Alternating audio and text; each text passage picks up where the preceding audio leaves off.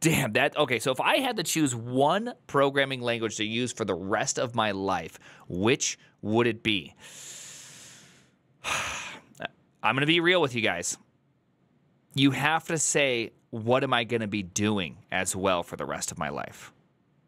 Does that make sense? Because you can't really pick the language without knowing what you want to do. Because if I had to write stuff for the web and I could only write it in a singular language, I think I would choose Go. But if I had to do hardware at some point, then I think I would have to choose Rust. But if I had to stay gainfully employed at Netflix at the exact same time, I'd have to choose JavaScript. Right? Like, you know, you gotta... It just depends on how I'm playing the field here, okay? Unsubbing. Dude, if I want to stay employed at Netflix, I can't just be from here on out writing Go. Like, that's just not going to work out.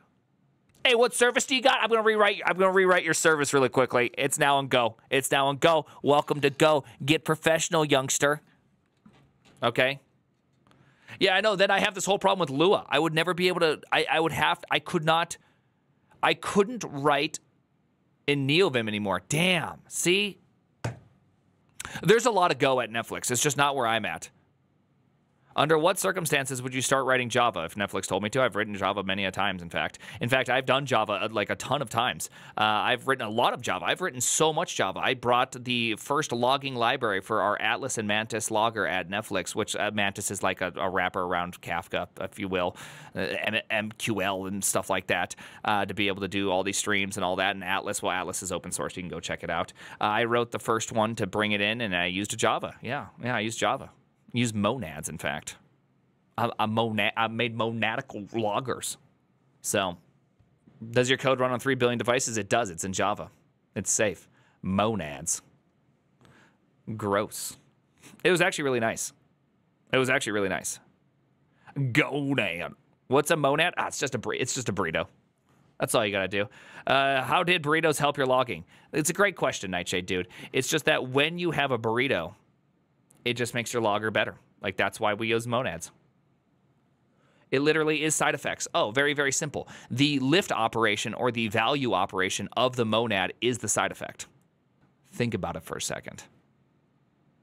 You construct your log that will be used in many places, and you keep on doing all of your monadic operations on top of it. And then at the very points in which you want to do logging, the lift or the value is the log. I thought it was pretty clever. And it was super simple, and people used the shit out of it. People loved it.